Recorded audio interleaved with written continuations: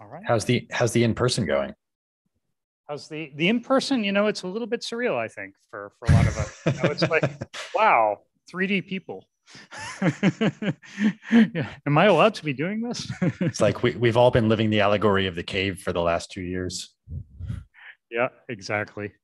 But it's nice. I think we've all enjoyed to actually kind of break bread and cookies and other things together.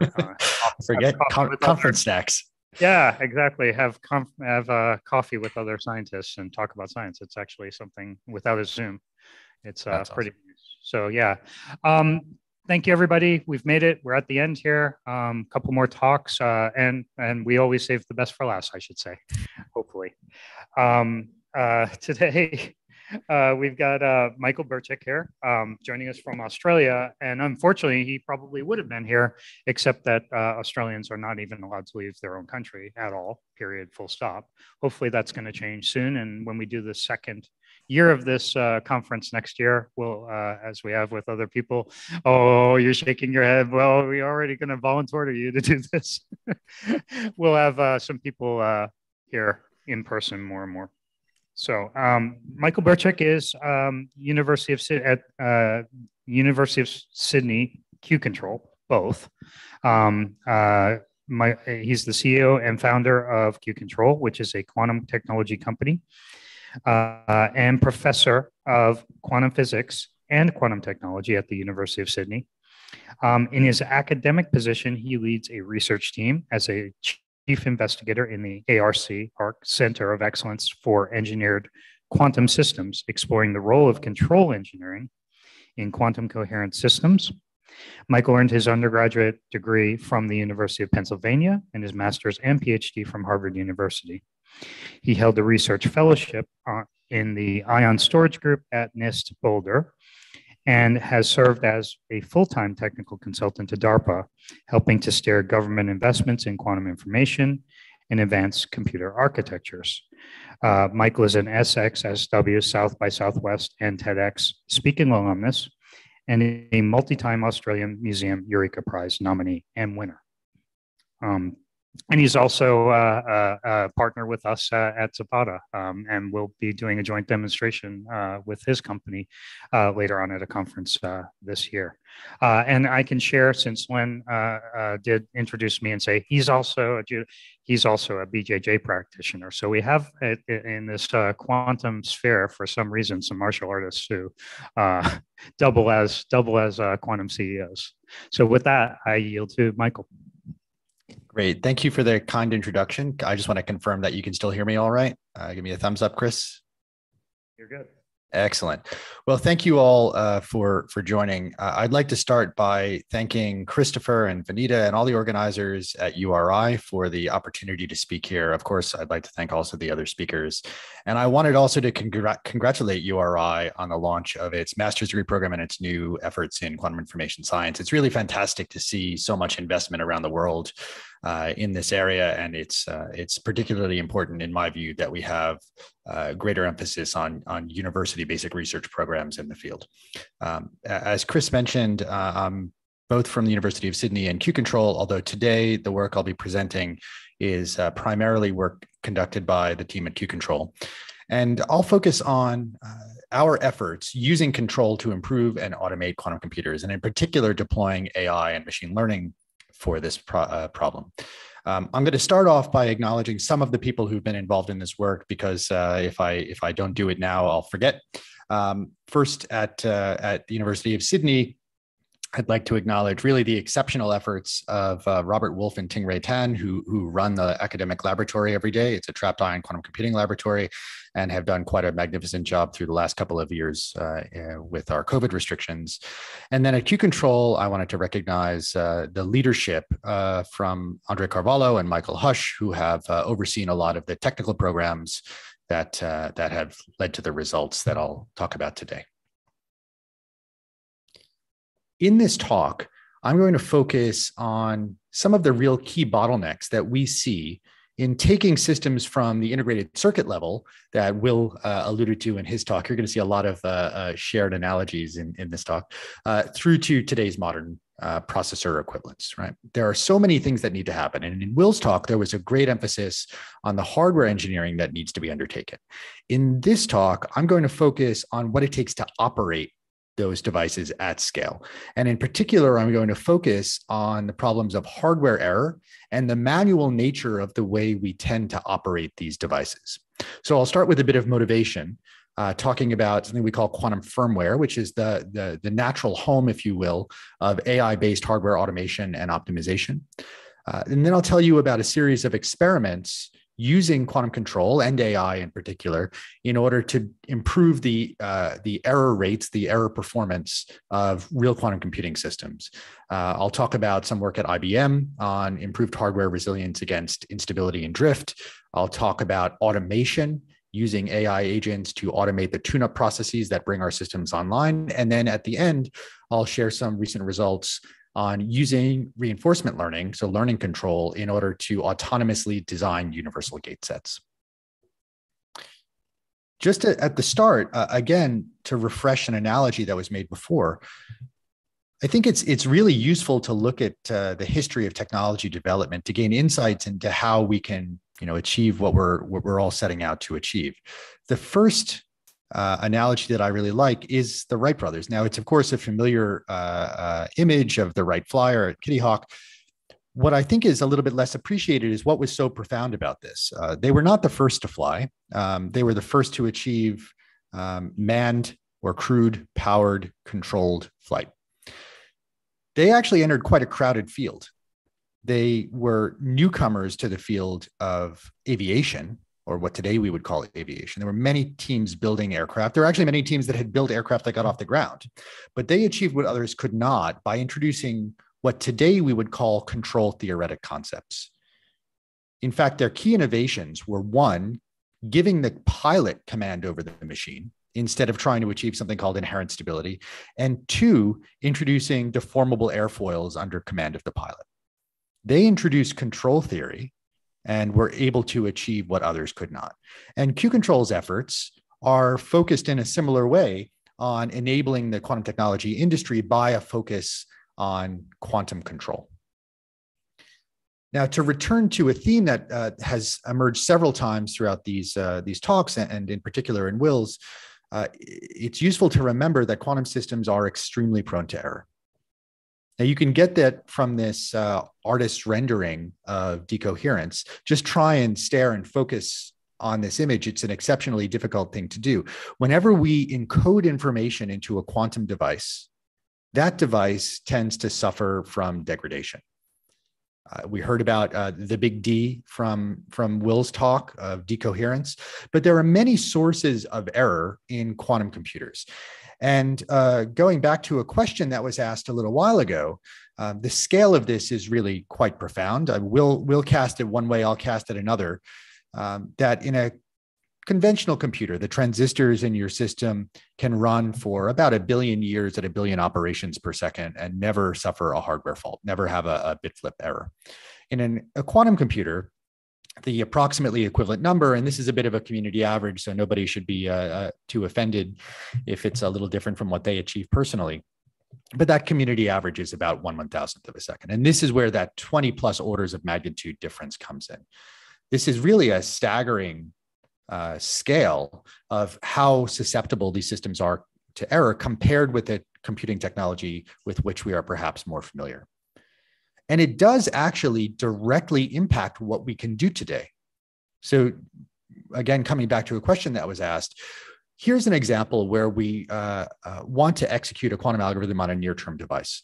This particular problem is a vehicle routing problem using optimization. We take that problem, we map it to a quantum circuit, and then we execute that quantum circuit, which is reasonably small. It involves 5 or 7 qubits.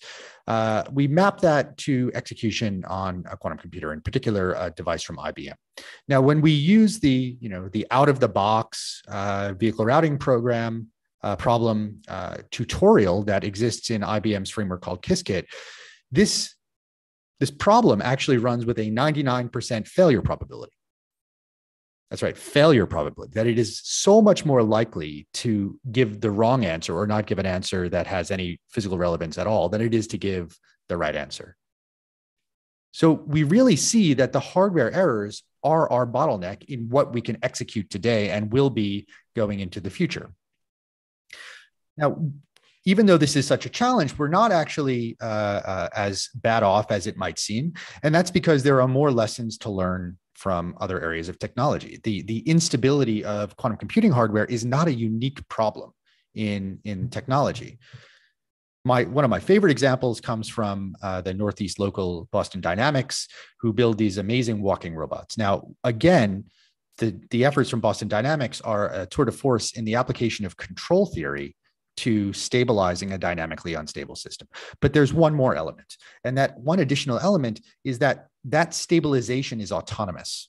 There is not just a person who's always coming and writing the robots or applying, pressing the button to restabilize the robot when it starts to fall over. This is done in an automatic way using some advanced control and AI algorithms. And that's a lesson that we can carry forward in our work. Now, again, there are many ways to think about the organization of a quantum computer. And Will showed some work that goes back to 2012 from Cody Jones and colleagues. But this is another way to slice the abstraction layers in a quantum computer on the right-hand side. At the top, of course, you have the operating system and the user interface, maybe cloud-based. At the bottom, you have the physical hardware, the devices, the control electronics, and the like. Our efforts reside in something that we like to call the quantum firmware layer. This is the lowest layer of software abstraction above the hardware. It is the layer that attaches the physical devices, and remember those devices can be both the quantum and the classical aspects of it, but it connects the physical devices up to the higher levels of software abstraction. And this is a natural place for us to look at stabilizing and automating the operation of hardware with AI. And so in what follows, I'm going to tell you about 3 different ways that you can do this in the quantum firmware layer. The first is the deployment of robust control for quantum logic that reduces the need for manual intervention and calibration. So we're going to try to make our systems more resilient against all the degradation sources that are surrounding it.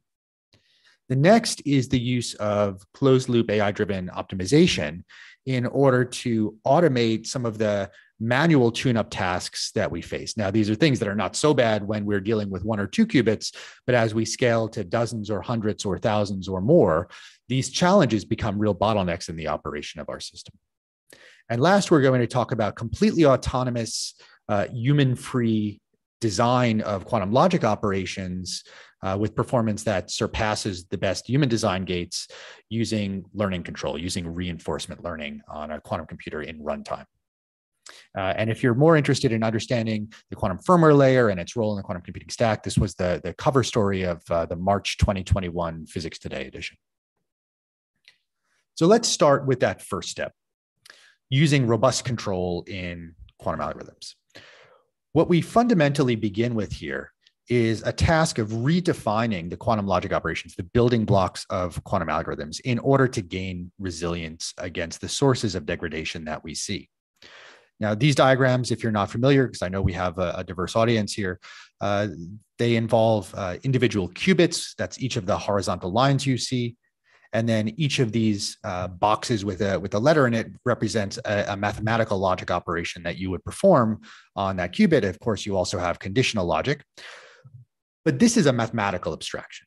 Ultimately, we are always performing some form of light matter interaction.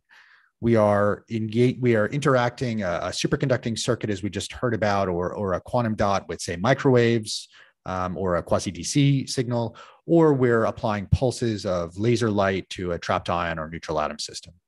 There's always that form of physical manipulation of the device that we're interested in.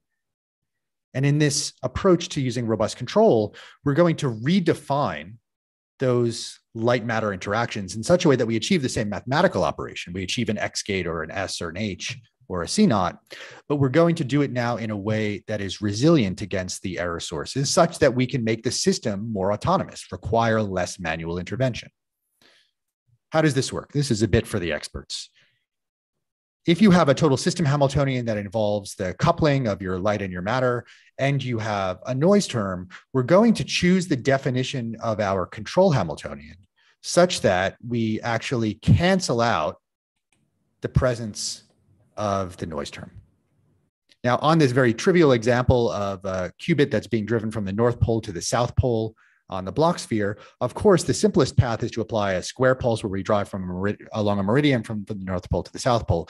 But instead, by taking a slightly more convoluted path that exploits some mathematical symmetries of this vector space, we can actually design the control to cancel out certain noise terms. Now, this always turns into a definition of a waveform for the light that's going to be used. In most of the experiments I'll tell you about today, these are going to be pulses of microwave radiation that are used to create either individual single qubit gates or entangling conditional logic gates. And because we're using microwave gates, it's convenient to decompose these into the IQ basis, as we saw before. Very common in microwave engineering. It's just a complex notation means of denoting the waveforms, the modulation waveforms. And so everything we're going to be focused on is choosing that control term correctly, and that is the IQ decomposition of the waveform that we're going to use to modulate the microwaves in order to create those robust quantum logic gates. Now, the next question is, how do you do it? There are, of course, analytic prescriptions you can look into that go back to the 1950s and 60s in nuclear magnetic resonance, and they work very well in certain cases, but they're not very efficient. And so we're going to focus on numeric AI-designed model-based approaches to this. So first, we're going to do it mathematically, and then you're going to see how we can do this using closed-loop feedback. So one of the things that we built at Q-Control was a programming framework that allows us to integrate some advanced machine learning tools into control design and optimization. This is based on something called a directed acyclic graph. Now, I wanted to throw this in because in our field, there's just as much need for innovation in the way we design some of the software as there is in the way we design algorithms and hardware elements. What was needed here? I mean, there are lots of optimizers out there. We wanted to build a framework that allowed undertaking of all the critical tasks in controlling quantum systems that involves optimization and performance verification and simulation, all these things using one framework. And it's conveniently done using this graph-based approach, where each node in the graph, whether it's a node that represents an objective function or an operation or a classical control knob that we have access to, is simply represented in code as one node in that graph that we create with this pretty simple command. Now, why this is really nice is that you can have all sorts of connectivity between different nodes in the graph.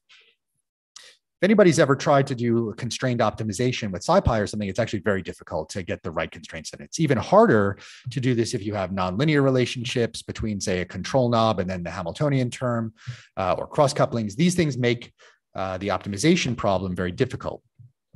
This particular approach makes it pretty simple, in part because it builds compatibility with a lot of the tools of the trade in the AI field, in particular the use of TensorFlow in the background to perform some of the gradient calculations for those of you who are experts in this. Now, if you'd like to hear more about that, this was written up in the TensorFlow blog from Google as well as their Google Cloud blog. But this is the approach we're going to take to represent the mathematical problem and then execute using machine learning the design of our control solutions. The next step is to actually implement them on hardware. So we create that control design, and then we want to program them. The framework that we use here and throughout many of the experiments is something called Qiskit Pulse. This is a framework in which you program not just the simple building blocks of a quantum algorithm, not just the X's and Z's and H's and S's, but rather the analog waveforms that are used to implement those physical manipulations. And again, we're always choosing them designed in that model to cancel out the noise term. And the noise terms that we're going to worry about are dephasing noise that come from off resonance errors. They're qubit and microwave are detuned from one another. Amplitude errors that come from drifts in the microwave amplitude, the classical electronics, and also leakage outside the qubit subspace. That then gets executed over the cloud using the Qiskit Pulse framework on IBM's hardware. So here's a very simple demonstration of how this can work. The graph on the right is showing the actual waveform that comes out from our machine learning based or AI based optimization engine.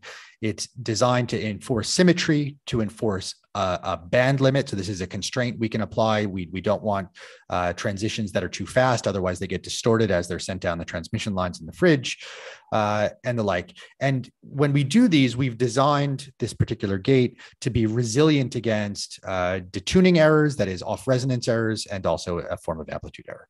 So let's look at what happens when we perform experiments on this, just as an illustration of how this works. What we're plotting is the measured error. So it's a probability to be in the wrong state, effectively, on a single qubit. And on the x-axis is a detuning error. So in the center, there's no error. We're right on resonance with our qubit. And as we move away from the center, we're adding an error. So this is deliberately adding an error in this case. For the standard gates, which are drag pulses, again, for the experts in the field, you see that as you move away from being on resonance, you rapidly increase your error, the probability being in the wrong state at the end of your operation. But the robust pulses show that even in the presence of very large deviations in the frequency of the microwaves from resonance, you still get a high fidelity state transition. You stay at the fidelity that in this case is limited by spam errors in this particular measurement. Now, if anybody comes from the NMR background, this is not an unfamiliar kind of graph. This is widely used in characterizing resilient pulses like CORPS and BB1, if you're familiar with that. But the key question here is what happens when we take these now validated robust pulses designed by a machine learning agent and we implement them in the hardware under native conditions. So this is what this graph is showing. Let's start at the top here. What we're looking at is the fidelity or the probability of error as a function of the number of times we repeat a particular gate. So we apply that pulse that's, for instance, going to drive us from the North Pole to the South Pole of the Bloch sphere. We repeat it many times, and we look at how well we end up where we think we're going to end up. The black line is the IBM default, that drag pulse, and the three colored lines are three different Q-control robust optimized pulses. Now, the first thing is that being high on this graph is good. So you see that as you apply more and more pulses, the Q-control graph pulses stay near the top of the graph, which is indicative of reduced overall error. And the IBM, unfortunately, moves away, indicating that there's some error. There are 5 different plots here that correspond to 5 different qubits on this particular device. So a key observation here is that the kind of error we're seeing with the default pulses comes from instability in the system. It comes from something called drift, that they recalibrate. Anybody does this, they recalibrate the device. And then over time, the system gradually changes from temperatures in the classical control electronics. Air pressure actually does this too. When the weather changes, you see the microwave outputs change at these very precise or very fine levels. But what you also see is that the Q-control pulses are not susceptible to these errors. Now, we can extract an error from this using a formula that comes really from some work that Will Oliver had done a number of years ago, and extract an effective error per gate, which combines an incoherent and a coherent part. And the key thing is that the error per gate is on average across this particular device 6 times better with the Q-control pulses and up to an order of magnitude better when you compare on a single qubit. The next part of this is to look a little bit more closely about that question of stability in time. What we want in large-scale systems is systems that can just keep running without the need for constantly manually intervening in order to retune, to turn the knobs in order to make the system perform better. Now, on the color scale here, I'm plotting the same thing I showed on the graph on the right here. This graph is showing error per gate, same thing in color scale here. Okay, the x-axis is which qubit, the y-axis is now what is the day on which we perform that experiment. So the first thing to see is that even though the IBM pulses are calibrated every single day, at least once every 24 hours, sometimes once every 12 hours, if you just look at a column here, you see there can be quite a lot of variability. That over time, over different days, the performance of the individual quantum logic operations vary quite significantly, up to a factor of 5 or 10 in their overall error rate. But when you look at the Q-control pulses, not only are they lower in the absolute sense, they're actually more stable. In fact, if you look at the variability either across devices or across time, you see a 10x improvement. And in this particular case, these pulses are not recalibrated daily. They were recalibrated once on August 3rd, and then the same exact waveform is used again and again and again.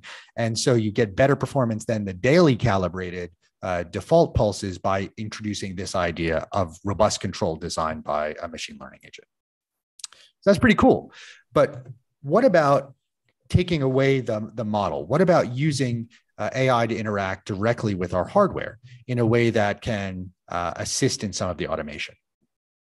Well, so a lot of what we focus on is building autonomy by allowing AI agents to actually take control of the underlying hardware in a closed loop fashion. So anybody who comes from a systems engineering or a control engineering background would first of all say, well, closed loop stabilization is the de facto standard. So let's look at that. And this is what I'll talk about in this next section. So here we allow our agents to connect directly with hardware. The agent is going to choose a test point to execute on the hardware. That will then be executed. A measurement result will be returned to the agent, and then the agent will decide what to do next. Now, you can build your solutions many, many different ways: piecewise, constant, time slices. You can build it from synthesis of different basis functions that are smoothed. And then you can use many different agents in order to perform that optimization. We offer a range of them. I'm going to show you experiments today that are primarily focused on Gaussian processes, simulated annealing, and at the end, reinforcement learning. One of the things that we had to do was ensure that the agents we built would work in real hardware. There are lots and lots of experimental studies of using different kinds of learning control or online optimizers. And there are many forms of, there are many studies of numerical approaches to, say, control optimization using different kinds of closed loop optimization. The benefit of a numerical approach is that you're just limited by your CPU and not anything else. And in reality, when we're interacting, for instance, with these cloud-based computers, we're limited by the API latency of talking to the hardware. We send a command to the IBM hardware, say, or anybody else's hardware over Azure, Quantum, or Bracket, and you have to wait. And you have to wait a couple of seconds per command as the information is moving through the web. Well, we wanted to make sure that our agents were compatible with that, and also the fact that in general, experimental measurements are costly, right? So you want agents that converge rapidly and don't require hundreds of millions or billions of iterations in order to converge. You want them to converge in dozens of iterations. So we ended up having to do quite a bit of work to tune our agents this way and to accept what's called batch data. So you can execute multiple different test points and get multiple corresponding measurement outputs from the device and send them all to the agent at the same time to allow the agent to decide what to do in the next batch. It's a great way to overcome some of the hardware latencies. You only face one latency per batch instead of one per call. So let's go through a pretty simple example here. Let's take one of these fancy pulses. It's an IQ modulated single qubit pulse, and let's go through a calibration process. There are a couple of steps to this. There's three usually. First, you have to do some coarse scaling of what the Rabi rates are. You have to measure your coupling strength and get that correspondingly correct. Then you have to do a balancing of the I and Q channels. These are baseband modulators that are not always zeroed at the same place, and you have to make sure that the offsets are compensated. And then you'll do some very fine tuning using a very sensitive, what you might call error amplifying measurement that ensures that the overall amplitude of your pulses is just right to get very, very high fidelity at that many nines level of fidelity. Now, typically doing this will require performing thousands or tens of thousands of individual measurements. You do these 2D parameter scans, as I'll show you in a bit. We're going to replace all that with AI agents. So let's look at that first step, the coarse qubit drive. Let's say we want to find the microwave resonance and the pi time, that is effectively a measure of the Rabi rate for your hardware.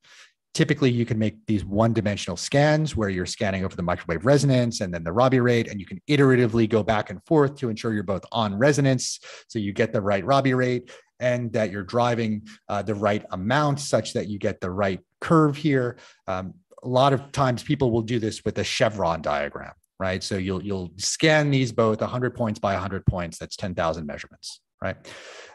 We're going to replace this with an agent that's going to be tasked with finding both the resonance and effectively the Rabi rate or the pi time in one single step. Now, this happens to be performed on a trapped ion machine in my academic team, but it's the same on superconducting devices. So here we define a cost function, which is very simple. We just ask the optimizer to maximize the probability of being in a particular state averaged over multiple measurements.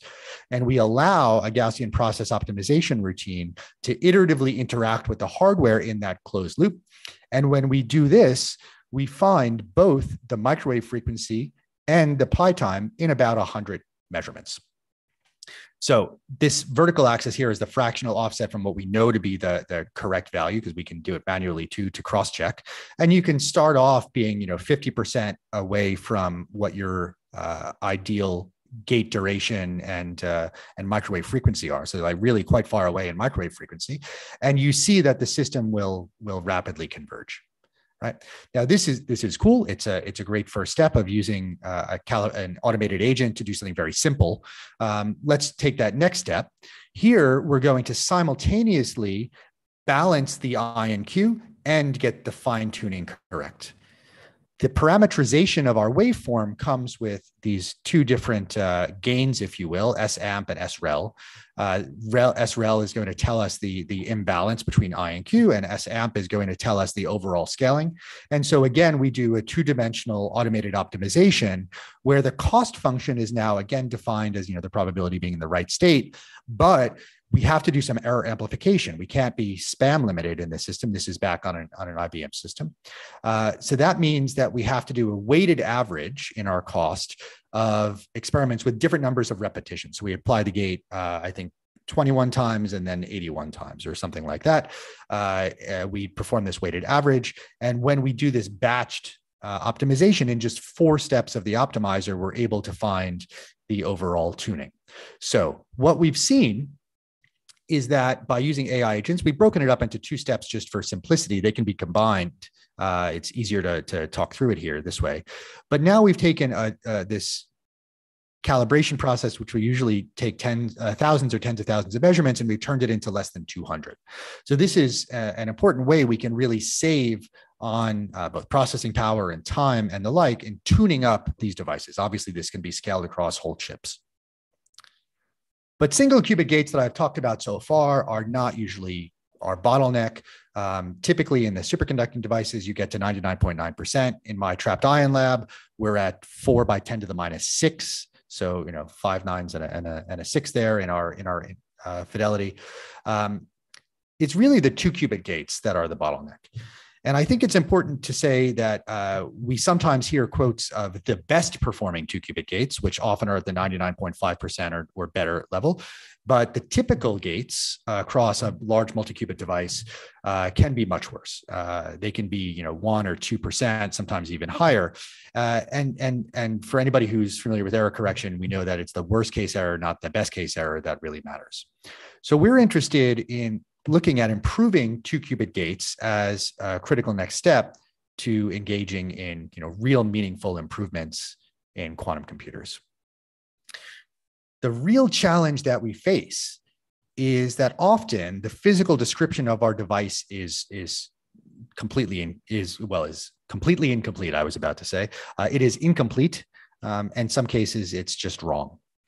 So as an example, we're going to do some analysis here where we apply standard, what are called cross-resonance pulses to an IBM system programmed through Qiskit Pulse. And then we're just going to look at the dynamic evolution of the system and compare the markers, which are experimental measurements, against the lines, the dashed lines, which are the simulation that comes out of the IBM backend. And the different colors are different state projections for this 2 qubit manifold. It doesn't really matter very much. The important thing to take away here is that during the course of the gate, that's the x-axis here, time, you don't get very good match between the measured dynamics and the predicted dynamics. Now, it's kind of intuitive to say this might happen. We're sending some pulse definition. This is just a square pulse. It's the simplest thing you can do through an AWG. That arbitrary waveform generator is imperfect. It then goes through control lines, which can have distortions and band limits. It goes to packaging, which can have reflections and other distortions. And then it goes to the quantum system, and the quantum system may suffer from crosstalk and other couplings that are not accounted for. So we end up in a situation where our total system Hamiltonian is not known. This is not just there's some unknown coupling rate we have to calibrate. There are terms in the Hamiltonian we just do not have at hand. Yet we want to design controls that are extremely high fidelity in the system.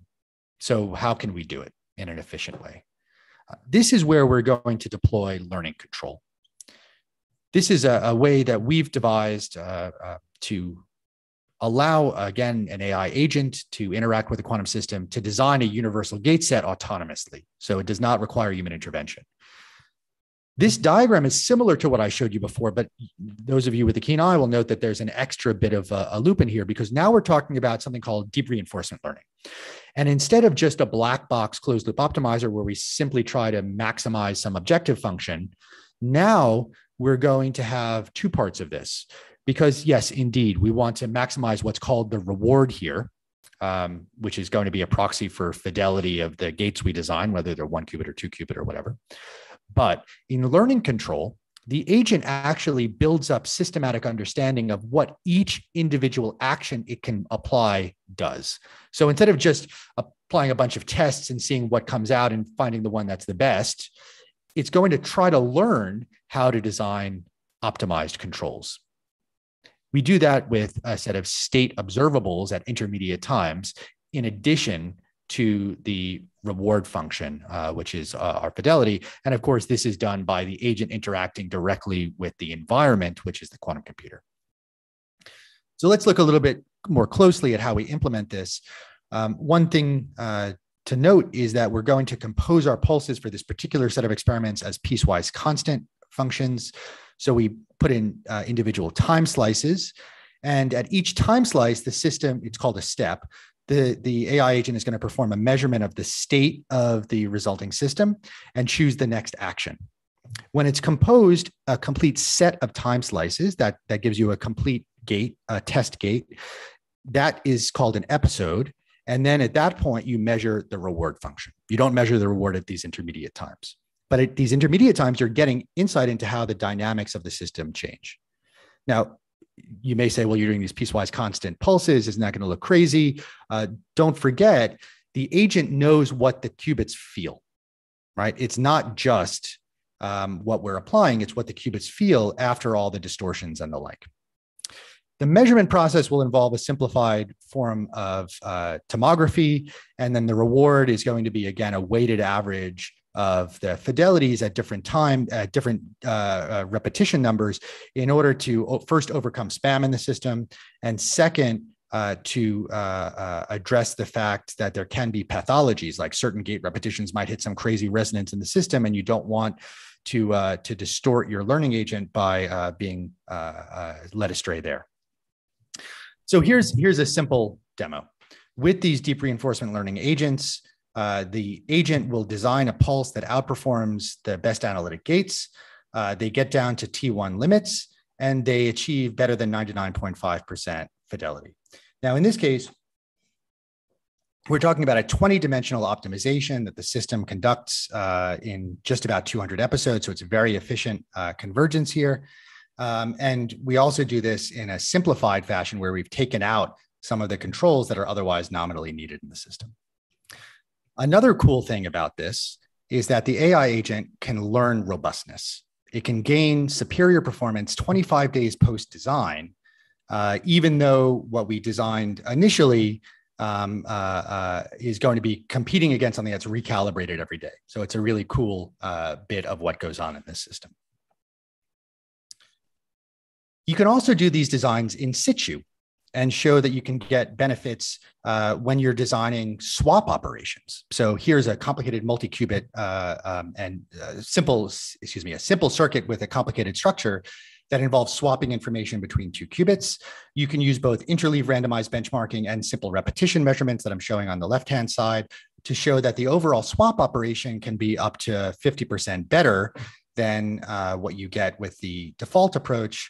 This was the topic of an IBM Open Science Challenge. We happened to beat the best entry by about 4 times, even though we didn't formally enter.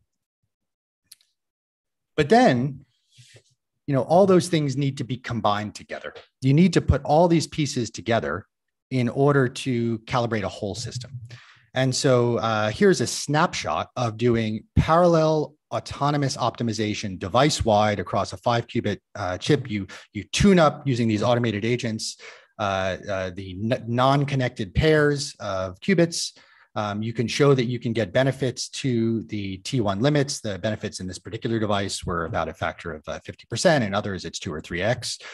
And then what you can do is you can take all of the optimized 2-qubit gates, put them together into an algorithm, and ask how well does the algorithm now perform.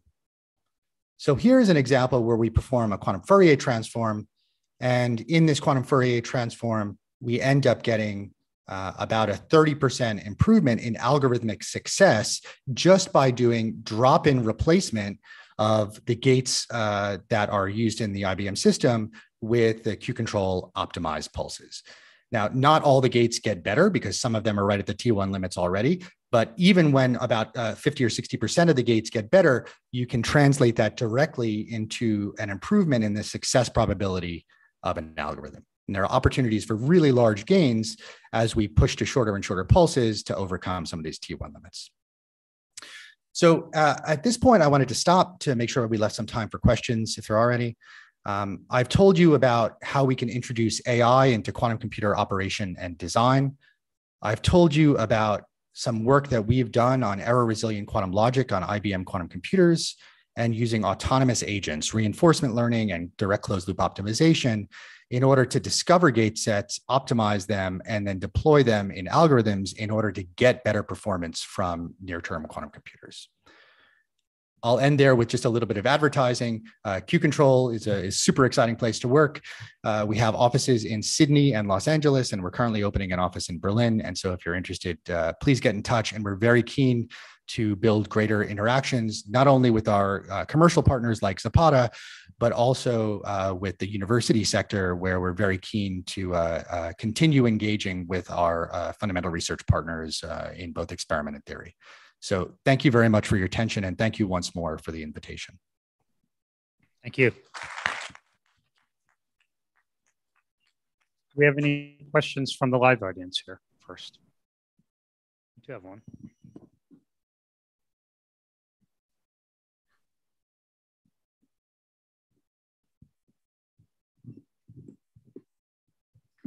Hi there, I'm Kathy McGew. I work for D-Wave, and I'm just kind of curious about the overhead of all the control, doing machine learning and all, the sort of classical computation. How much of a percentage of the computation does it account for? Yeah, it's actually it's a great question. So the first thing is we're saving a factor of 10 to 100x on measurements, and measurements are the real bottleneck in most of these experiments.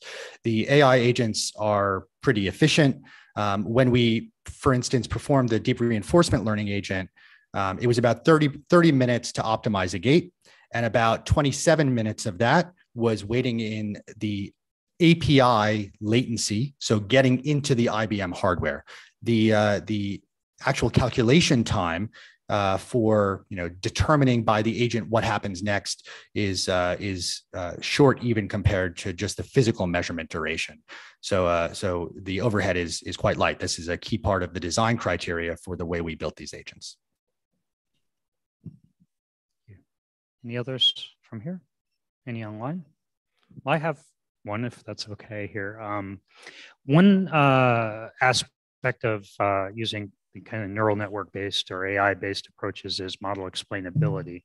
And I'm wondering if you have any insights into that. Is that something that you're working on to find out what maybe features you can extract from this model that could be used then directly in a control loop, which would take away some of the computational part of this? And secondly, specific to some of my interests are, we had a talk from Emily at IBM earlier, where she briefly mentioned leakage. Leakage is something that doesn't get a lot of talk in our community. It's not the big problem right now. The big problem is something else. And my question is, have you found anything from this regarding leakage from model explainability and methods to actually address it that maybe we could utilize in the field? Yeah, this is a fantastic question. So let me deal with the second part first. The reward function actually does account for leakage here. We perform a measurement of not just the qubit subspace or the 2-qubit subspace, but also leakage out of the qubit manifold. So when we do reinforcement learning for single qubit operations, we actually find gates that can be 3 times faster than a default drag pulse, but actually not suffer any additional leakage. So there's something going on. Now, what's going on? Well, this is harder to say. We use various different agents. The particular kind we're using, it's a deep neural network that uses something called policy gradient. It is building a policy, which is really some kind of model between the input and the output. But human interpretability is a tougher task, that it's difficult to understand exactly what that policy is representing physically. In order to better address that question, we're looking specifically at using reinforcement learning agents with reduced models of complex interacting systems in order to learn physically motivated parameters that might be proxy measures for what's going on in the system, as opposed to just trying to interpret the outputs of this policy, which it's effectively not human interpretable. So you can find at least some grouped parameterized. You absolutely can use the learning control agents to discover what the right models are. This is a task in control theory called system identification, and we are actively using deep reinforcement learning agents in that context right now. Others? If not, a warm round of applause and thank you to Michael for joining us. Thank you so much. Okay, one more. And I forgot my speaker notes here, but maybe I have it in my pocket. Sure. So one more. Sergio, you're with us. I got to get your bio out here. I should be able to do this by memory by now, but I cannot. Well, no, I don't have it here. Let me go back and grab it. When do you have it? Perfect.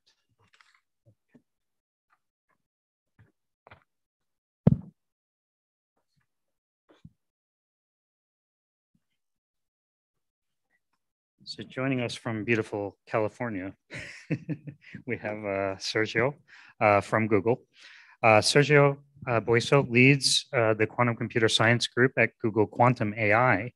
He was previously a research professor and quantum engineer at USC and a postdoc at Harvard and Caltech. Sergio has a doctorate in physics from UNM, a master's degree in physics from UAB, and is a computer engineer from UCM, and studied mathematics and philosophy at UNED. Previously, Sergio worked as a computer engineer at the European Central Bank and other companies before embarking on this career. And as you may know, for some of the lay people as well, he is running the theory group that was behind that paper that we've heard in numerous talks today. One of the authors of the Google so-called supremacy paper. So almost every talk, including mine, mentioned it. So you're now for our last but not least presentation, able to hear right from the horse's mouth about some of the work that's going on at Google. So warm round of applause for Sergio. And thank you for doing this for us. I know you would have loved to be in person, but again, we have the COVID restrictions that are causing some problem for all of us. Yes, it's still a bit difficult to travel and get exceptions at the office with all the protocols. Yeah, thanks a lot for the invitation. I will certainly wish to be there, but I couldn't. Let me share my screen and start the presentation. If okay, can you see my slides? Yes. Perfect, thank you. Right, so yes, I'm going to talk about, well, beyond classical computation, which is what we say now instead of quantum supremacy, and indeed things we have been doing at Google after that experiment. So first, I want to acknowledge the big team that we have. Here's a COVID photo of everybody at home and sharing the screens. We are also growing. So here's a link to apply for the different jobs that we offer. As a way of introduction for the team and where we are, well, most of the team, 80% of the team is located in sunny Santa Barbara, where there are now like 3 buildings, including clean rooms and labs. So we do we fabricate some of our own devices, but I am actually based in LA, where we have most of the theory computer science work in that building, which is in Venice Beach in LA. Okay, so we used superconducting qubits. So superconducting qubits are microfabricated. They are kind of artificial atoms, and they get quantized, and then you have a qubit. If you work on the 2 lower energy levels, there is a Josephson junction to introduce a nonlinearity. So the energy difference between the first 2 levels is different from like the first level and the second level. So that way you try to avoid leakage and problems like that. So, otherwise you couldn't work as a qubit. And they're artificial atoms, but they're kind of mesoscopic. They have like 10 to the 20 atoms in their quantum state. So they tend to have more decoherence than other implementations of quantum computing, because they are kind of these complicated mesoscopic objects in sort of solid state. But the advantage is that we have good control. So there is this yin and yang, I used to say in quantum computing. For on the one hand, you want, of course, low decoherence. That's a big problem. So you want the qubits to be isolated. But on the other hand, you want to do computation. You don't want to end up with a neutrino qubit, which is very coherent, but you cannot control it. So it's hard to find the equilibrium between these 2 tendencies. Superconducting qubits, I think, well, they are lower in coherence for sure, but they are higher in control. And again, we emphasize control, and that's why we work with superconducting qubits at all, because most of what goes into building a quantum computer has to do with control, and that follows nicely the previous talk. So the chip where we have the superconducting qubits will actually is kind of a 1 centimeter chip that will go here at the bottom of a dilution refrigerator. But a lot of the work happens here on the FPGAs, where we have all these cables with microwave signals that will send, well, the microwave signals that control the operations that we want to do in qubits. So again, more controllable and in that sense, more scalable. We can, lay out a 2D surface of superconducting qubits, and we can control all of them. We can control the tunable couplers now, and in principle, we can scale up. We will need more cables, but nothing prevents us from scaling up to more qubits, except that they are kind of too noisy for now. So we're focusing more on the improving the fidelity, improving the control, and lowering the coherence than actually scaling for now. So I'll talk about that later. Okay, so yes, we published this experiment in 2019, which was the first demonstration of a beyond classical computation or quantum supremacy. And the idea is that for the first time, we were able to do a well-defined computational task on an experimental quantum processor, which was beyond the practical capabilities of a state-of-the-art supercomputers. So the idea of this task was very simple. Because we are interested in universal quantum computation, our long-term roadmap, as I will explain, is a fault-tolerant quantum computer. So we have a 2D layout of superconducting qubits where we can implement universal quantum gates. So the idea is to implement a random quantum circuit. Well, why random? Because the random quantum circuits are sort of the hardest to simulate for classical computers. If the quantum circuit is not random, well, if you're doing factoring, then you wouldn't actually simulate the quantum circuit at all, because there are more efficient classical algorithms to factor than just simulating a quantum circuit.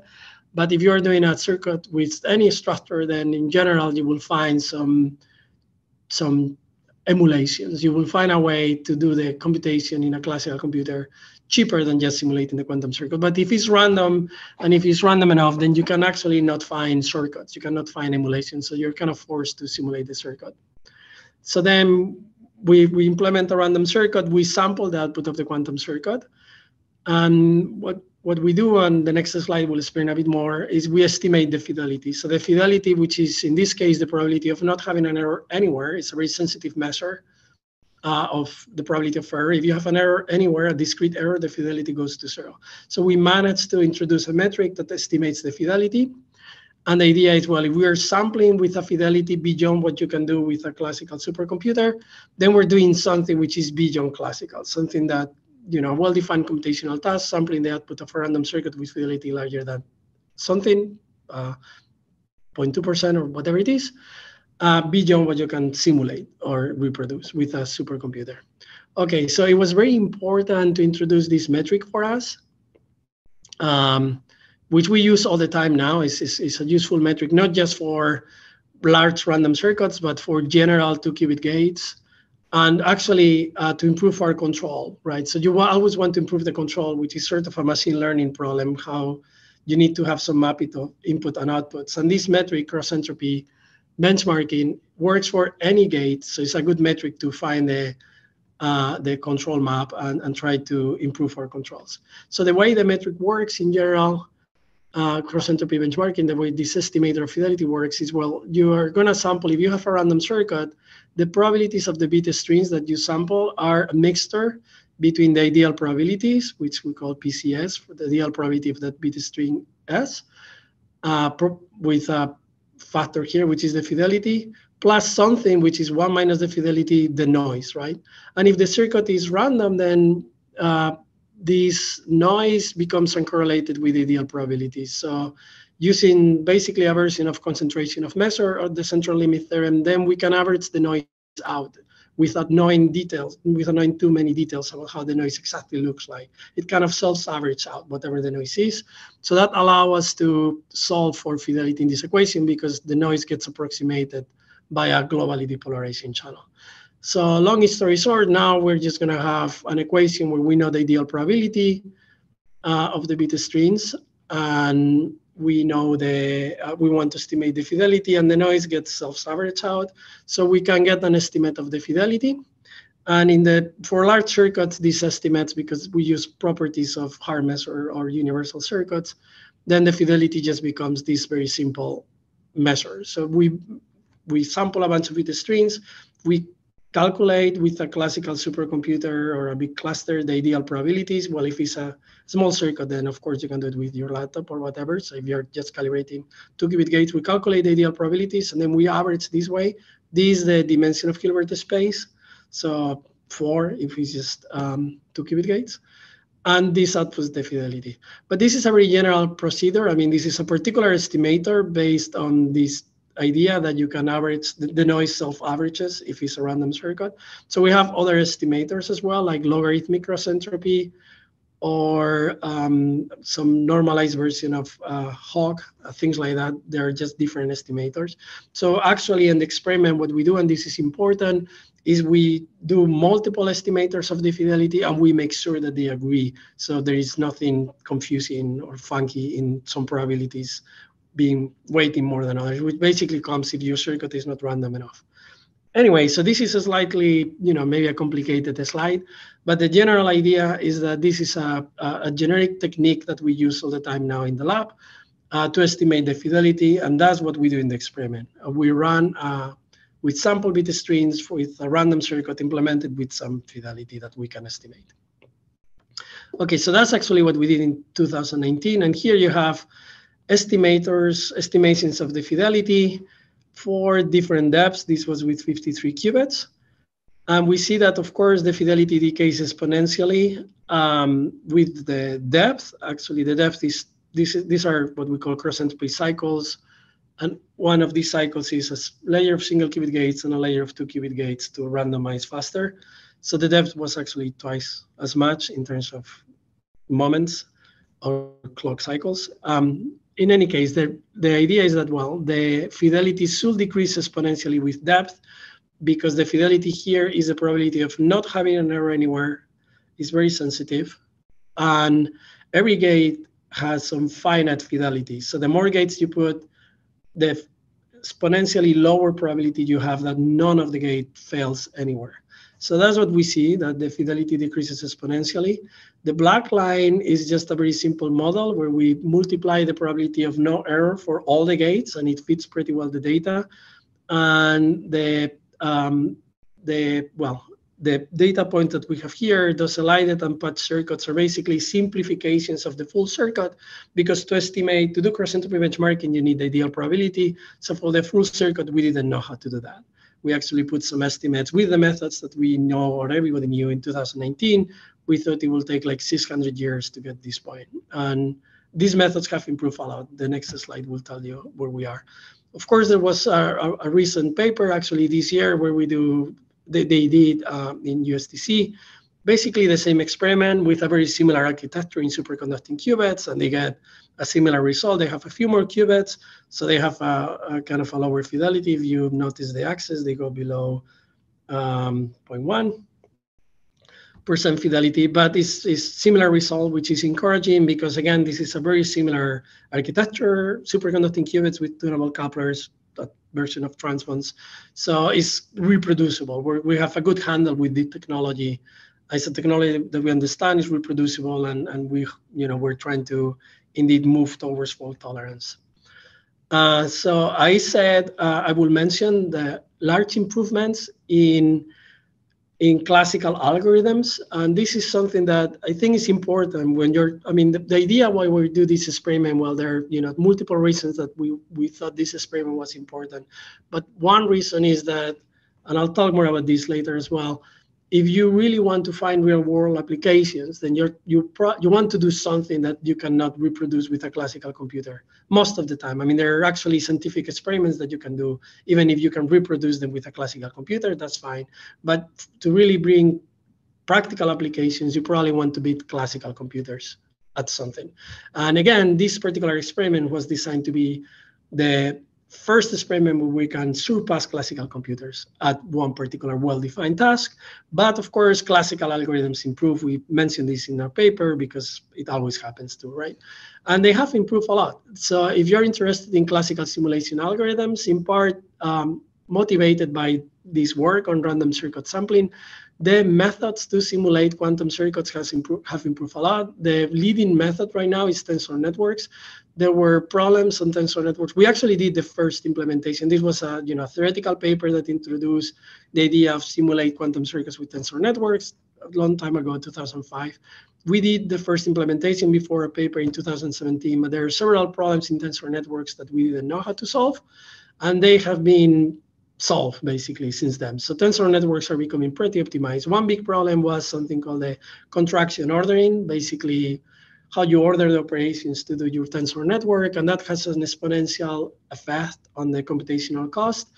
That was kind of solved by Gray and Curtis last year, and there have been other papers, mostly from Alibaba, on how to distribute these complicated tensor networks in clusters, which we didn't know how to do again either in 2018. And finally, well, a new paper that just came out a couple of months ago where it shows how to improve the cost by reducing tensors. So it's kind of technical, all these improvements, but this code, again, is now the most efficient method to simulate quantum circuits, at least sort of large circuits with a lot of qubits, but low depth, which is sort of the boundary where you're doing things that cannot be simulated classically.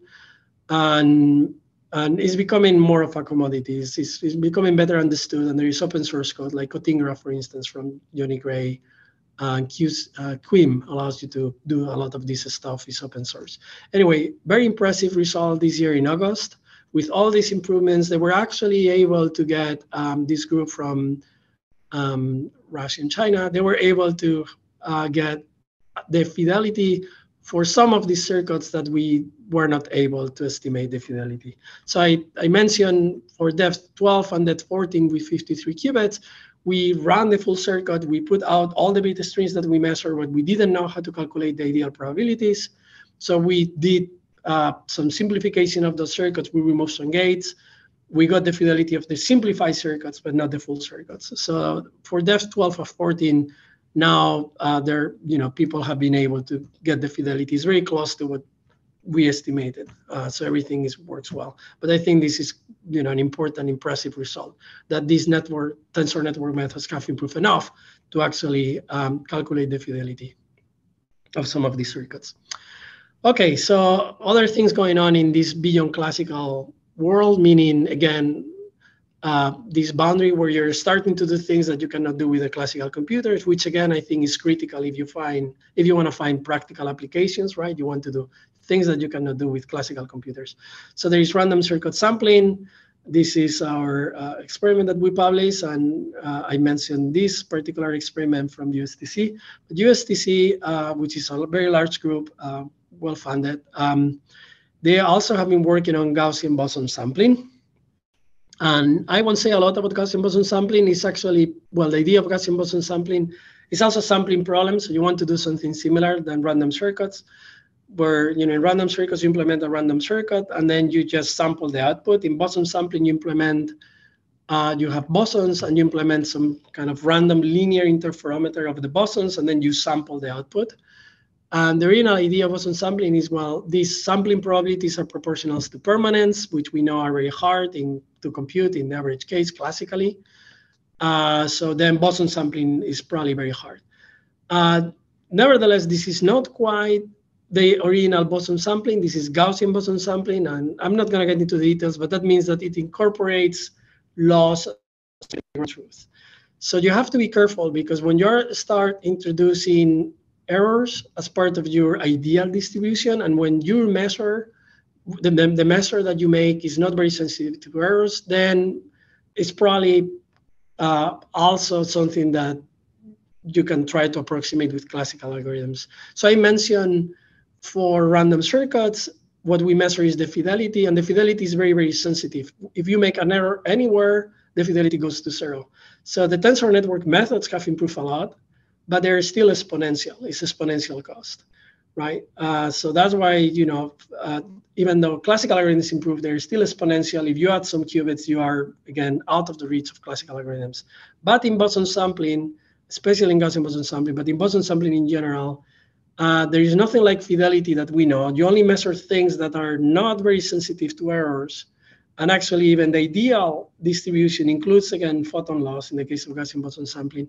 So you have to be very careful about competing not just with exact algorithms like tensor networks, but approximate algorithms.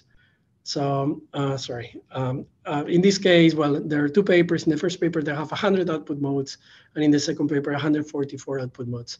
So we just published a paper in the archive where this is what we exploit. We introduce an approximate classical algorithm. It's actually quadratic. It runs, on a laptop. It's very efficient, which gets at least up to, there are some complicated extrapolations here, but at least up to the data that we were able to get, gets better variational distance and better KL divergence than the experiment, meaning this classical approximation algorithm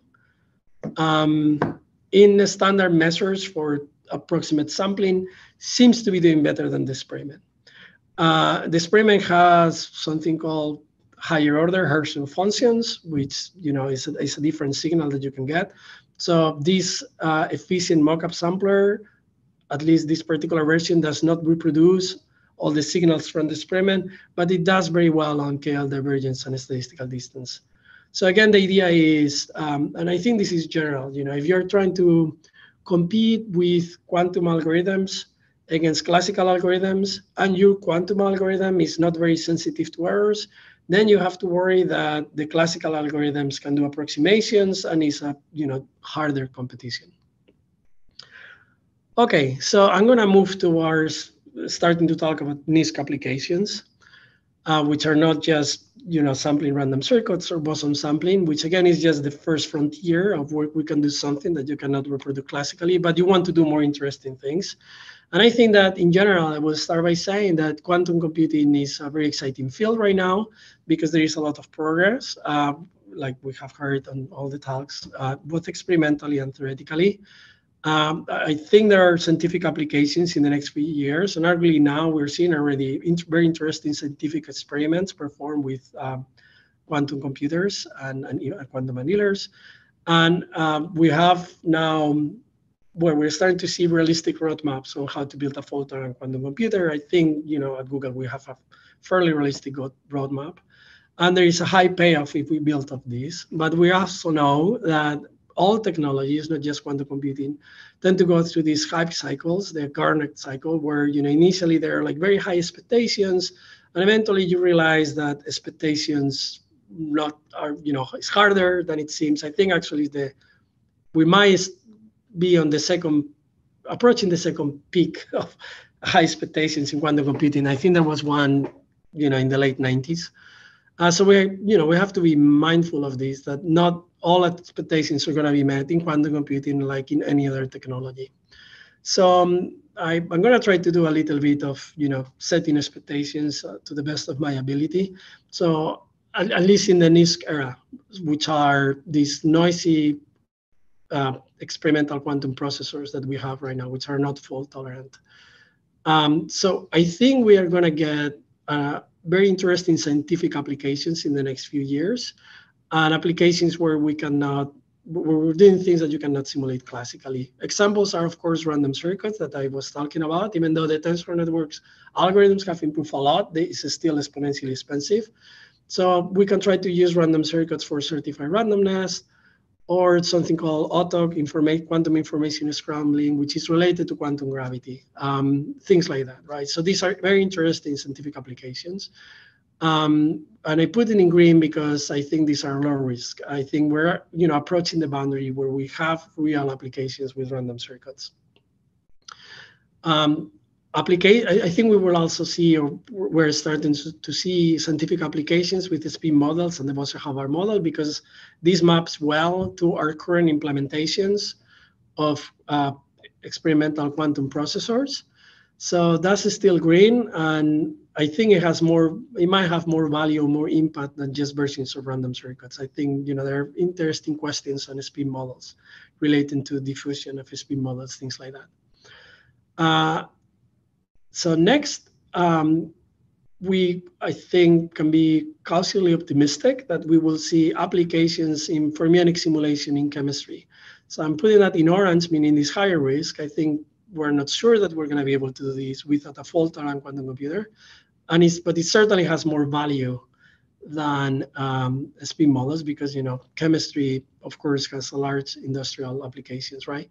And then in red, well, things like classical machine learning and classical optimization. So problems that are classical, I'm putting that in red, where I'm not optimistic that we're going to see real applications with NISQ processors, and even with fault-tolerant quantum processors is still difficult. And the main reason is, well, in all these cases, we have an exponential speed up, right? We're competing against classical algorithms, which is actually hard already, but at least we have an exponential separation. So in the case of random circuit sampling, we're competing with improving tensor networks, but the computational cost is exponentially worse for tensor networks than actually running the processors.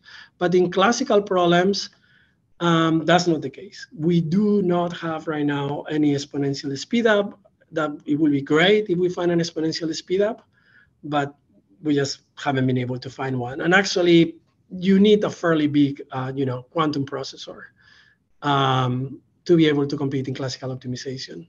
Actually, mostly I'm talking here about discrete universal quantum computers. Quantum annealers in optimization, I think they can at least try to do benchmarking because they can scale better and they're very focused on optimization, and errors don't affect them that much when they're doing optimization. But even in annealers, you have to worry about the geometry of the problem and things like that. So it's still hard to compete with classical algorithms. So it would be great if we could find NISQ applications in classical optimization, but I'm not optimistic that it's going to be the case. And even with fault-tolerant quantum computers, if you just have a quadratic speed up and you actually make the numbers, it will still not be a real application, because quantum computers are they will be slower compared with classical computers. So even a quadratic speed up might not be good enough. Okay, nevertheless, we keep working on all these areas. We have a lot of, if you go to our website in Quantum AI, we have, in addition to CERT, which is general open source framework to program NIST computers. We also have specialized frameworks for things like machine learning, quantum chemistry, and we have a high performance simulation. So we're trying to, help everybody and help ourselves finding applications, because we think it's very important, of course, to find applications in NIST. So I'll mention 2 recent experiments that we have done looking for applications which are not just random circuits or just sampling random circuits. One is information scrambling, which I mentioned. So this is how the quantum circuit looks like. Basically, you're trying to find how information travels from one, let's say, bit flip that you put, which we call a butterfly gate, that you put in some qubit. And as it evolves, if you want, in the Heisenberg picture, let's say, it will eventually, the information about this bit flip will reach this other qubit. And we kind of measure how quantum information expands through some unitary. We're going to choose a random unitary. This is still interesting because information is scrambling, how the quantum information grows, which is measured by these OTOC, out-of-time order correlators, is related to quantum gravity, according to people that works in that field. So anyway, we do this experiment, and we measure experimentally this observable, which is an out-of-time order correlation. And what we do is, well, here in this plot, let's start with the top plot, which is the OTOC experiment. We measure the signal and the experimental error as a function of NS. NS is the number of I-swaps, basically, in the quantum circuit, which is kind of a measure of the complexity of the quantum circuit. The more I-swaps you have in these quantum circuits, the harder it is to simulate. And we see that we get a nice experimental signal up to around 230 I-swaps. Beyond that, there is too much noise because this is a noisy processor. We published this in November, by the way. And you don't get a signal anymore. So up to 230 I-swaps. But if we compare with simulations, and I don't have the plot here, we see that we need to, well, we can do simulations with the later tensor networks in Summit, the second largest supercomputer. We could do simulations up to 420 I-swaps. So we need to improve the error rates by a factor of 2. If we improve the error rate by a factor of 2, then we can do OTOC, information scrambling, experiments in a regime that you cannot simulate even with a supercomputer. So we're not that far because, we believe error rates, they halve, every few years. Okay, so that was an interesting experiment. Here is another interesting experiment, which is not really looking at a very hard computation, but it's actually more of a, physical realization of an interesting phenomena. So this is the phenomena of a time crystal. We know that special crystals are, well, they are orderings of atoms that break symmetry in space. So they have a regular structure in space. So the symmetry is broken. The point where the atom is very different from a point half of light is spacing away. So somehow the material orders, breaks the symmetry, and you have a regular pattern. So a time crystal, the idea is, well, you want to break the time symmetry. So you want to have also a regular pattern, but in time instead of a space. So you break the symmetry in time. This is, of course, also what a very simple oscillator will do. It also has a pattern, a regular pattern in time. The difference, though, is that an oscillator is a system with low degrees of freedom, so it's not really a condensed matter system, whereas a time crystal is a complicated system with many degrees of freedom, and it's kind of robust in a way. It's really like a phase transition. If you move the parameters a little bit, you will see exactly the same oscillations. You can change the parameters, and the system behaves in the same way because it's a phase transition. Okay, so we performed this experiment, and basically the way you do the experiment is you start with these gates. So these are qubits, and time is going from left to right. And every qubit has kind of a bit flip, but not quite a bit flip. There is this parameter G, and it's very important that G is not equals to 1. And actually, it doesn't really matter. Well, as long as G is larger than some threshold value, at least in the thermodynamical limit, it doesn't matter what value of G you choose. Again, because this is a phase transition, right? So G equals 1 is trivial, but G equals 0.94 does not trivial anymore. So you choose some G in this range of value, and then you put random, phases between the gates and random evolutions. And again, you don't have to be very sensitive about these values. This is sort of introduced disorder in the system. It turns out you can only have a 10 crystal if you have many body localization for which you need disorder. I'm not going to get into that. But the point is that for values of G and phi H in some range, you see these repeated oscillations. That's the plot on the right. So the x-axis is time. Those are the cycles. And the y-axis is the qubits. So from 0 to 20 qubits. And sorry, you see that, well, the color here is the autocorrelation of the qubit with itself. And you see that the autocorrelation oscillates. So whatever was the initial value of the qubit, the next cycle is flips. The cycle after that, it flips in the opposite direction. And this pattern repeats. It's supposed to repeat, for infinite time, but we have decoherence, of course. In this case, it repeats up to like 100 cycles very nicely. By the way, this data already includes some error mitigation techniques. So the observable that you measure is renormalized to remove noise, even though this error mitigation will fail at some point. It won't, you won't see this oscillation up to infinity because eventually decoherence will overcome the system. But still, you have these very nice oscillations up to around 100 cycles. And people in the condensed matter community that kind of invented time crystals are excited about this experiment because it's a new experimental realization of a new phase of matter, right? According to them, who are the experts. So this is again another example of nice scientific applications that you can do, I think now, now already, right, with experimental quantum processors. So again, in NISC, I'm very optimistic about continuing scientific applications and addressing interesting scientific questions. I'm again less optimistic about things like classical optimization because classical algorithms and classical computers are just very good, and we do not have an exponential speed up. Okay, so that's what I wanted to say about NISC. So what is our long-term roadmap, right? Well, our long-term roadmap, as I mentioned, is to build a fault-tolerant quantum computer. So what we need to do, well, we think is important to demonstrate first that you have a nice controllable quantum system with high fidelity. So it's actually easier to enter the regime of doing a computation that you cannot reproduce classically than to do a logical qubit. So we want to do a logical qubit, but if you can do a well-defined computation that you cannot reproduce classically, along the way, then I, of course, do it. And I think it's a nice thing to do. And again, you're going to learn a lot about what applications you can try to do, because if you want to do an application, you want to do something that you cannot reproduce with a classical computer. So I think it's important to actually try and benchmark. But so this is just sort of a cheap entry point, if you want, in our ambitious roadmap.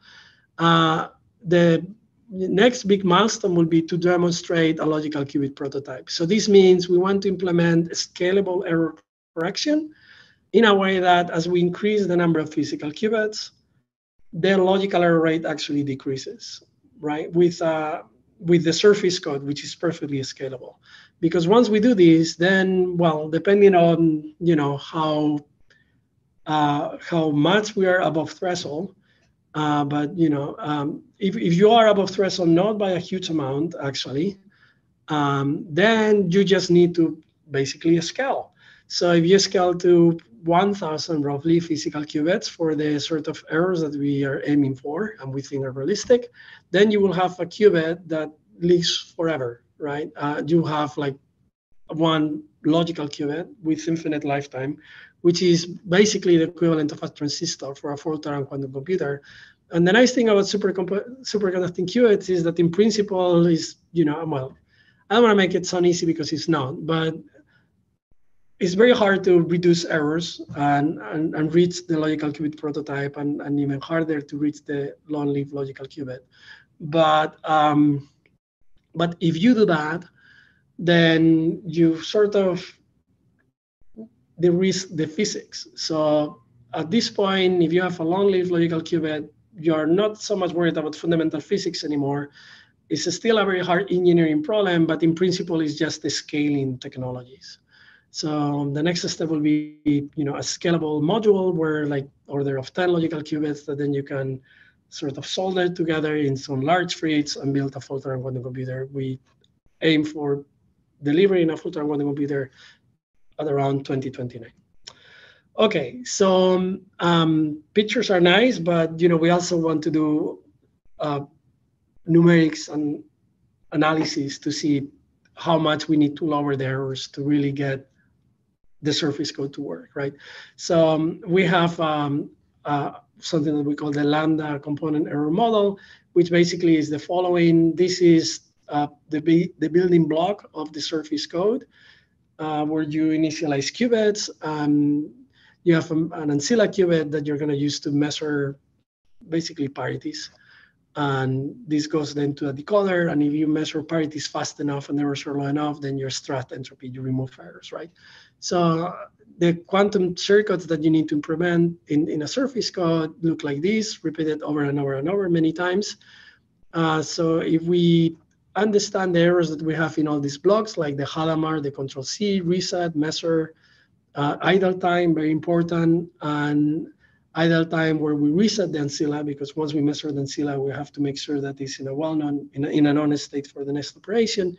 Anyway, so we assign errors to all the components in there in this cycle, and then we can run very efficient simulations with decoders to estimate how well we're doing in terms of error correction.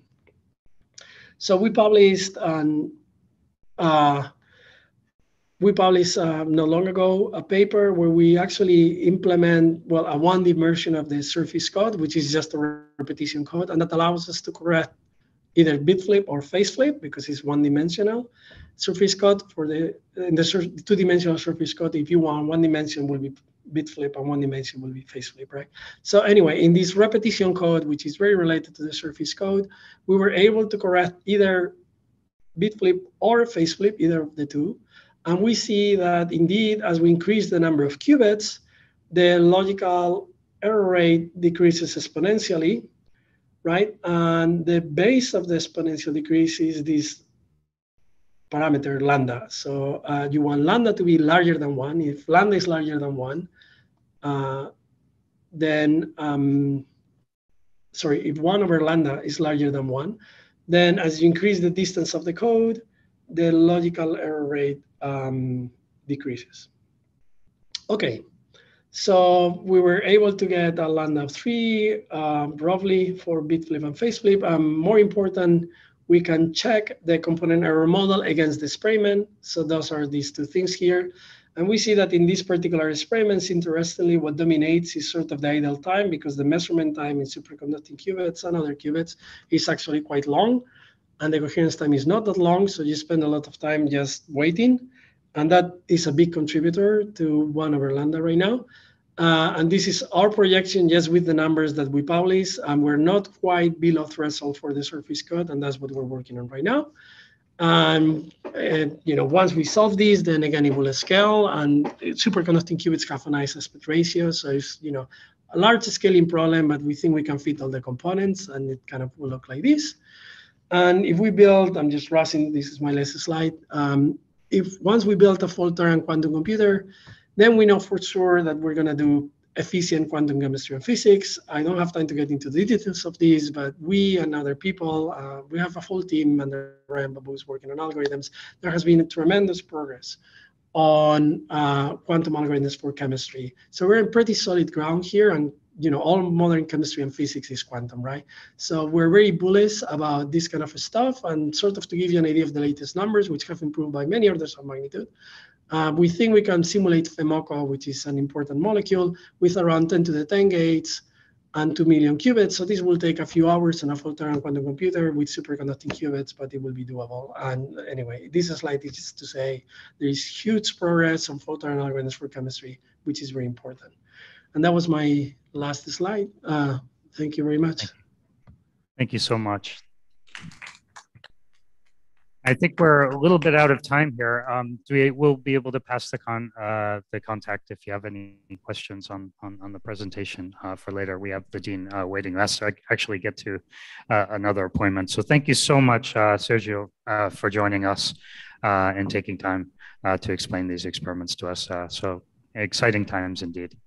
Thank you. And you did mention that there are internships available in your group, right, for people who are in the programs.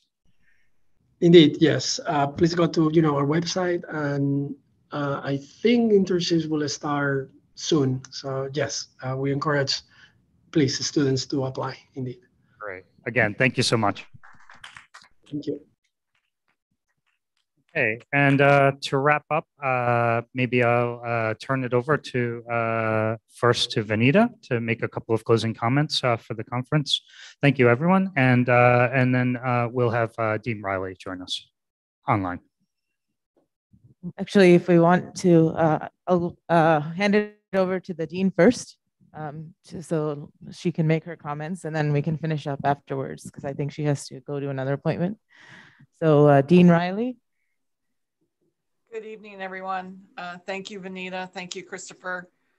I hope I'm coming to you from my office right on campus, and I need to run to another event right next door. It's been a very exciting week here at URI. And I hope the last few days have been full of interesting conversations for you, those of you who are online, those of you who are in person. I hope those of you that are in person enjoyed our campus at the University of Rhode Island, as well as our beautiful state. We were fortunate with some really great weather. It feels like summer out there today. I noted in my comments at the opening of the conference that the tagline for the College of Arts and Sciences is putting knowledge into practice. And I hope that the conference was productive for each of you and that you found ideas and new knowledge that you can put into practice in your own institutions and places of work. As we all know, the development of a quantum workforce is significantly important for the United States, for our economy, our well-being, our national security, and I think many of the presentations spoke to this. Senator Reid noted on Monday in his comments that quantum is, he called it the next paradigm shifting idea, and that we need universities in the United States working in this area. He also noted that the best path forward is coordination between universities, industry, and the government. This conference is a really excellent example of such coordination. And we at URI are actively partnering with government, corporate, and government labs to develop a workforce training system that can be used as a national model. We welcome undergraduates, graduates, faculty, and professionals from industry to join our Department of Physics in this endeavor. And I hope we see you again at a future quantum event at URI. Have a great night. Thank you so much, Dean Riley.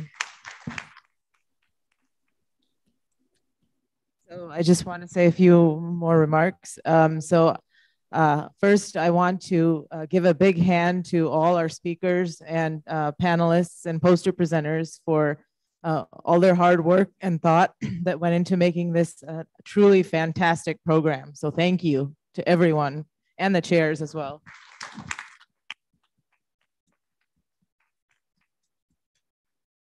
So we've had talks from the National Quantum Initiative to the quantum education initiatives that are going on all over the country and around the world, to how to build quantum computers, to how to program them.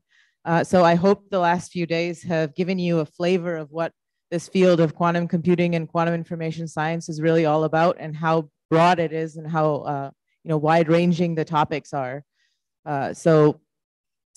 We at URI hope to have a program in this field now that can provide a nice balance point between research and education in this field. So we're really looking forward to that. We hope this is going to be just the start of many very interesting discussions and new programs, and a lot of excitement along the way. Just as a reminder also, immediately, if you want to get into research, I do have a postdoc position open. So I just wanted to remind everybody of that again.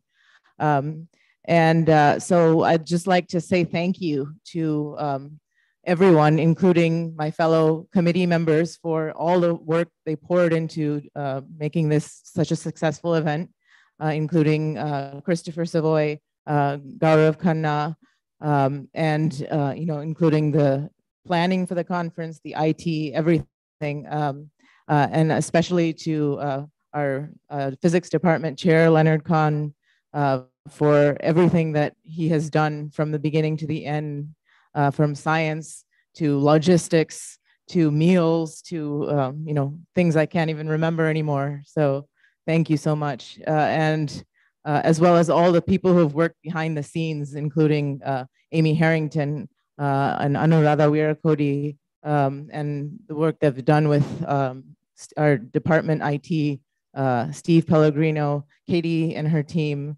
James and his team, Matt and his team, and many others that I can't mention all, but it takes so many people to put something together, like something like this together. So thank you to everyone.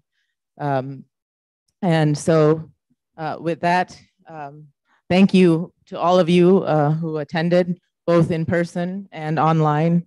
It was really great to have everybody and all the interest, and I hope this is just the beginning of a lot of more interesting things to come. So thank you.